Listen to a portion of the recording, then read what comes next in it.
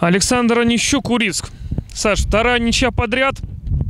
Ну, наверное, тоже закономерно, да, получилось? Да, по игре я бы сказал, что абсолютно закономерно. И, если честно, получилось, ну, на мой взгляд, намного сложнее, чем с Сиабом. В том смысле, что у Сиаба были моменты, у нас были моменты, а здесь практически не было моментов ни у нас, ни у БалтАвто. Ну, они, конечно, были, совсем без моментов невозможно, но таких вот ярких было не совсем немного. Игра абсолютно равная. Где-то мы отскочили, где-то Реф потащил, где-то мы не забили, у них Реф. Кипер потащил, так что Кипер, да, не Реф. А Реф, ну, Реф, да.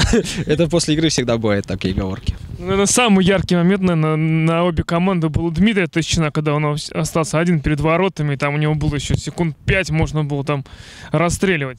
Да, ну, бывает такое, что и такие игроки, как Дима Тащан, не забивают. Но, по большому счету, если бы одна из команд выиграла, я думаю, что это было бы как раз незакономерно. В данном случае по 1 баллу в копилку это вполне нормально.